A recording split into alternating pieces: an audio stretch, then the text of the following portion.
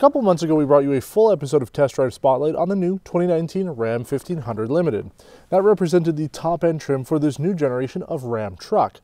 And a lot of you had some sticker shock when you saw the MSRP of that vehicle. Well, I got bad news for you. It's almost as bad with this one. Our snapshot is on this 2019 Ram 1500 Rebel. Now, the MSRP for this is about $13,000 less than the Limited that we featured, but it still comes in at $71,910. Now, I should remind people, we usually have to say it in the comments, but just because we're reporting the MSRP for this truck doesn't mean you're going to walk into the dealership and pay $71,000 for this truck. There's almost always incentives here in North America for these vehicles, so we only report that because it's the benchmark when we talk about pricing. Now, we aren't going to be showing you absolutely everything about this truck. We already did that with the Limited, so you can click the link in the top right corner of your screen to watch that episode. Rather, we're going to be going over some of the changes and differences that come with this more or less mid-model Ram Rebel.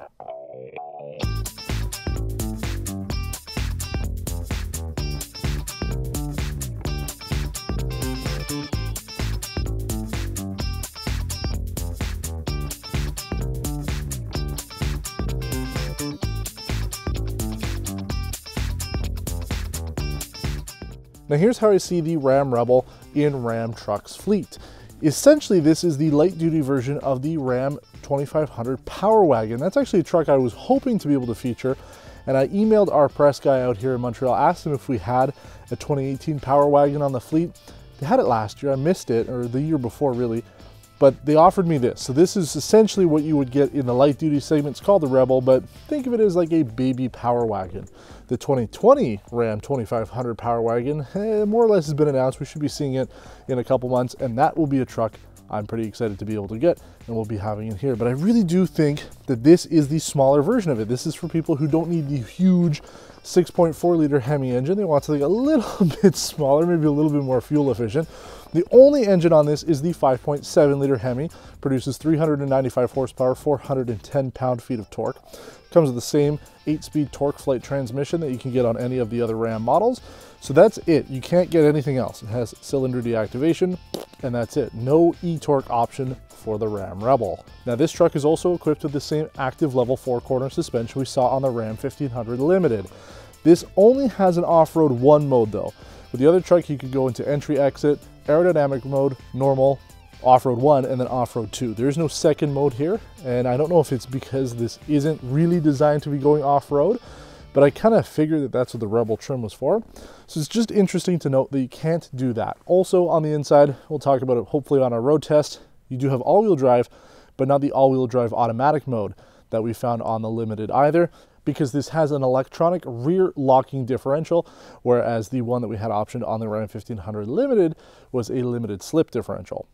Aside from that though, the front end looks a little different. You've got this bumpers kind of match in with the grille here, and then you have a two-tone look throughout with this red paint. They call it Flame Red at Fiat Chrysler. I think it looks really good. With this truck in this color, you only have one option on the inside.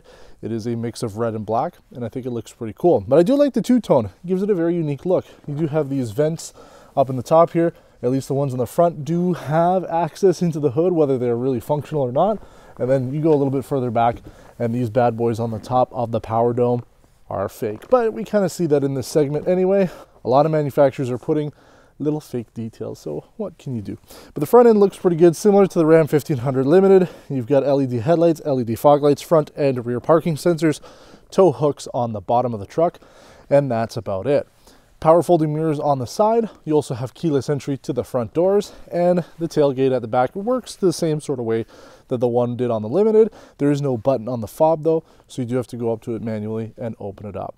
The only thing not optioned on this truck are side steps. Bit of a pain if you're somebody like my daughter who's 5. She cannot get into this truck on her own. You can get 2 different options for side steps, but they aren't automatic deploying ones like we saw on the Limited. But that's about it for the outside. Now we're going to jump in, and then we're going to hope for some snow later on to do a winter road test with the 2019 Ram Rebel. The interior of the Ram Rebel here is essentially what we saw on the Limited. There's no surprise there. You do have leather type stitching throughout the dashboard here, If it is leather, it might be leatherette, but it looks nice. It's got two different colors, white stitching and red stitching. I think it's kind of cool. And you got a lot of red accents throughout the truck. So you have this red accenting that runs around the HVAC controls and screen, through the center console, around the steering wheel. You have a Rebel themed gauge cluster in the center. It's got the same computer information, but it just has a light up Rebel sign. And then you've got Rebel on a number of other places throughout the truck, just in case you ever forget which trim you're driving. The center console storage area is essentially the exact same. The only difference is there's no cover, wood cover, to be able to cover up your cup holders or change area. It's all open, but you have all the same storage that we saw, all the same USB ports. Everything's there. CD player as well. I know a lot of people ask about that. LED interior lighting comes with the panoramic sunroof up top. So you really do get a lot of the technology-oriented things that we had with the other model, but not quite as much. Obviously, there's a $14,000 price difference, so it has to be made up somewhere. Part of that is there is no 12-inch Uconnect screen here. It's just their regular 8.4-inch, but it works perfectly fine in this truck. You have navigation, Sirius XM, as well as Apple CarPlay and Android Auto. You have your dual-zone automatic climate control just below that, heated front seats, heated steering wheel. You lose out on ventilation, but we really don't need that here in the middle of winter. As I mentioned, there is no automatic four-wheel drive mode. You have two-wheel drive, four-wheel drive high, and four-wheel drive low, plus that rear differential axle lock and a hill descent system. You have trailer brake assist through an electronic system, and aside from that, everything else is basically the exact same that we saw before. I do like the interior of this truck, especially not having the fully loaded version. I still really do like it. I do see some of the Rebels on the road, especially the old generation, so people do like this trim. And I really think it's a good mix between, you know, being able to be used as a work truck, but still having a lot of the bells and whistles that you want. Now, as I mentioned, we're hoping for some snow. I'm recording this the first day that we have the truck, so I can't predict whether or not we're going to have any, but fingers crossed that we can do some actual winter testing with this, with these beefy set of winter tires we have on this truck. Now, when we had the Ram 1500 Limited before, it was on all-season tires. It was still November, so there really wasn't a requirement by law to have all the vehicles switched over to winter tires. We did have some snow, and I did talk about its performance, even with all-wheel drive on all-season tires in the snow, more on that video. But because it is snowing a little bit here, I mean, I can't control the weather, but we have to obviously film these vehicles. I can talk a little bit more about what these beefy tires can do. They're full winter tires in this kind of weather. I know it's not, again, the end-all be-all when it comes to winter testing, but I will try to give you a good idea of how this truck performs. And I can tell you right away, in pretty much similar conditions that we had with the Limited, the winter tires perform exceptionally well. Now, I mentioned before that the all-wheel drive system here, at least the control of it, is slightly different. There is no automatic four-wheel drive mode, so you do have to manually put it into four-wheel drive. And we have had snow for the past 24 hours, so I have kept it in the all-wheel drive high mode. So I'm going to be using a little bit more fuel than I would normally be. But when you have it in two-wheel drive mode, you can definitely feel the back end kicks out. And even on this snow, you know, I can give it not wide open throttle, obviously, but I can certainly pick speed up without really losing too much. Traction control light came on, but certainly wasn't any issue when it came to the actual performance of the vehicle. So I was in line where I was supposed to be going. All-wheel drive was perfectly engaged, and it really works well. So I do like that. You do have the axle lock at the back, which, you know, for the enthusiasts out there who want to put the car into two-wheel drive mode and put that on, then you can have a little bit of fun in an open parking lot. But for the most part, though, this truck performs significantly better with winter tires. That's why we recommend always getting winter tires if you live in a climate that gets snow like this. It just works better. And I think this will probably be the closest we have to be able to have two essentially similar vehicles that have one winter tires and one with all seasons. And I can tell you right now, go back and look at the 1500 Limited, and you'll see that I wasn't thrilled with the winter performance given the tire setup. So this makes a big difference. And that's the thing about this truck, man. It's not so much like the Winter Warrior, as we called the Subaru Forester. This doesn't just battle the winter. This absolutely decimates it. If you want to obliterate the snow, this is the vehicle to do it. We haven't driven a truck so far with winter tires on it, so this is a very fun experience for us. You know, it's such a heavy vehicle. You have those thick winter tires. Again, if you were looking at the beginning of the video, we have the actual description of them and the size and everything. So if you are looking to get tires for this type of truck, you can see what we're using right now. But man, they work really well. You just obliterate the snow. Every time I take this out in the weather like this, you know, even though it's not very heavy, I'm just thinking how fun it would be to have a plow on the front of this. Just be able to control the plow, do some plowing as I'm going along, do some good service for people who have some plowed in driveways or just even the roads here. I'd love to do it. But the point is, though, that this car does a great job in the weather. More so than I experienced before. I wasn't really a huge fan of it, as I said. I wasn't really expecting to have too much snow this week, so it is fun to be able to test it out. And again, you know, the level of snow on the road is not that high, as you can see from the front camera. This really is sort of a mix between a regular, sort of every trim kind of truck and somebody who wants to do maybe a little bit of off-roading or does like the sportier appearance of it. Because if you get the sport trim, you're going to have painted bumpers with the same paint color as your truck. I have to say I like it. I like the two-tone look. Again, reminds me of the 2500 Power Wagon, so I do like that. But for the most part, though, I think people are going to be looking at this if they want something slightly different, but still have a lot of the tech that you want. And it's one of the things that I've really come to realize when it comes to Chrysler. They do allow you to get essentially any trim you want and get as many of the features as possible. You could get the 12-inch Uconnect 4 screen on this.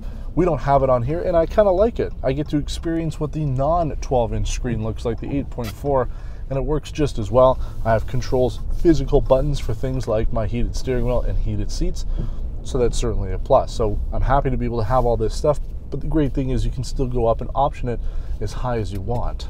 Now we're on some unpaved roads here. I actually did some driving through this area when we had the 2019 Ford F-150. Looking at the front camera, I was able to go that way and go on to some off-road stuff.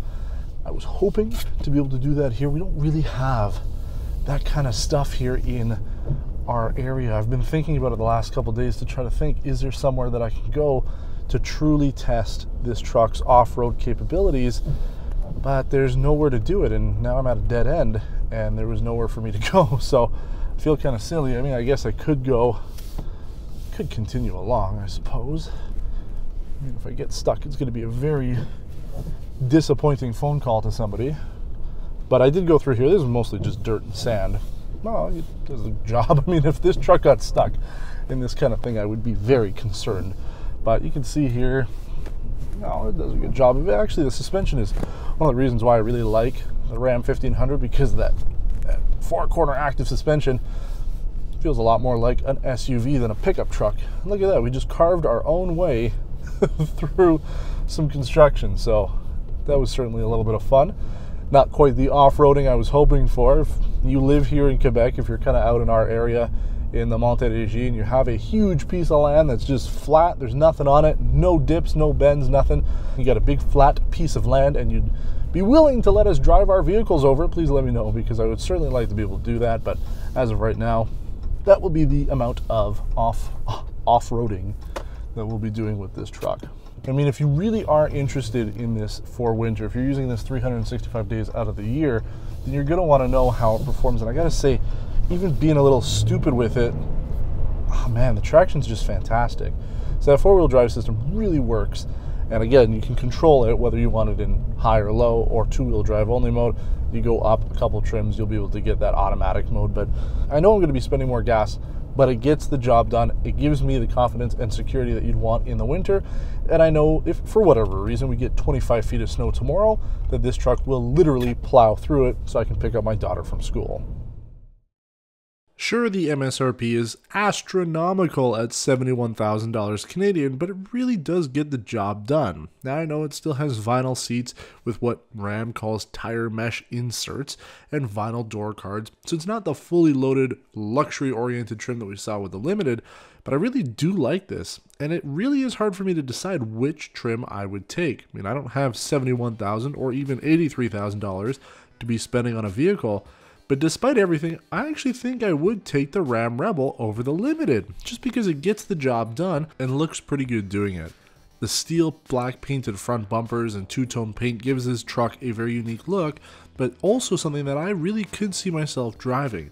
Now, it might not be the trim for everybody, but that's the great thing about the 2019 Ram. There's just so much to choose from and so many different options that, like any pickup truck, you really do have the ability to customize it exactly to your specifications.